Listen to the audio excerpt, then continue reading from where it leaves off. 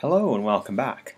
What we're going to look at now is what happens when we want to create multiple event handlers. So this is an event handler right here. When item camera collides with something, enter something or exit. But what happens if I want to create another one? So for example, I duplicate that item right there, and I'm just going to rename, I think I called this one trigger 0, and I'm going to call this one trigger 1. Okay, so trigger 0, trigger 1. Now the problem is with event handlers, if I put another event handler down here, for example, when they walk across this, it will activate these bats, which I've placed down here. You can see I've placed 3 bats here to fly towards me. It will only activate the latest event handler. So that's not going to work. So we're going to have to use a bit of a different technique. So what we're going to have to do is let's just pull this out and snap it onto there because we're going to use it later. We're going to pull this right out, and we're going to use a different type of event handler, and it's this one right here when item collides with another item. And what happens is, and I'm just going to slide that in there, and I'm just going to slide my loop back in there. This creates a variable called another item. So for example, if I close the events and I go down to data and I go to variables, you see suddenly there is a variable called another item. And what we want to do is when the camera, so the camera is right there, when the camera collides with another item, we are going to now grab an if loop. So we're going to go and just close that up. We're going to go to control, we're going to go to if, and I'm going to drag that if loop out and put it right there. If, and we're just going to go back down to data and go to variables.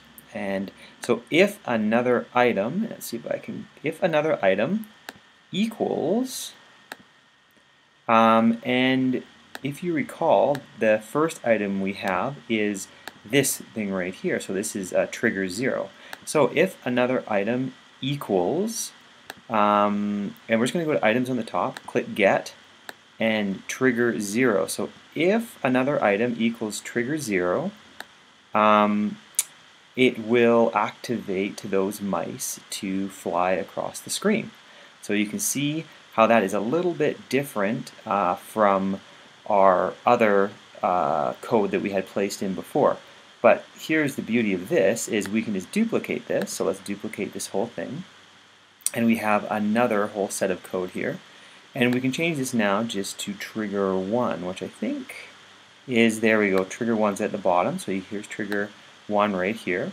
For each element in mice, so we haven't created our list of the bats yet. So let's create that list now. So all I'm going to do is I'm just going to duplicate that, and I'm going to put it down the bottom here and create empty list. And I'm going to call that list bats.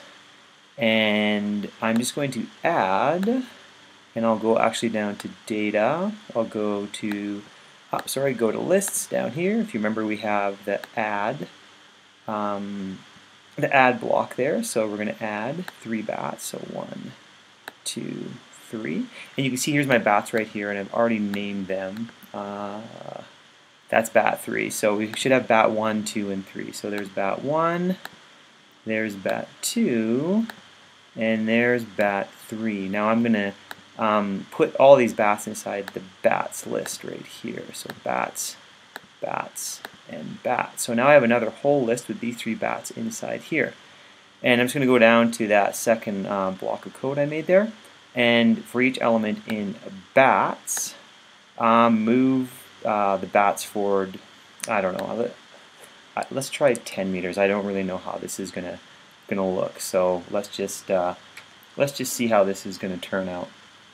So let's click play, and it should pop me into my room. I'm just gonna grab that key real quick, close the key, open the door, and I'm just going to walk across my first trigger. There goes the mice. You can see the mice, the trigger's activated the mice. And I'm just going to go here, and there goes one bat, there goes another bat, and there goes the third bat. So pretty cool. I'm just going to back up.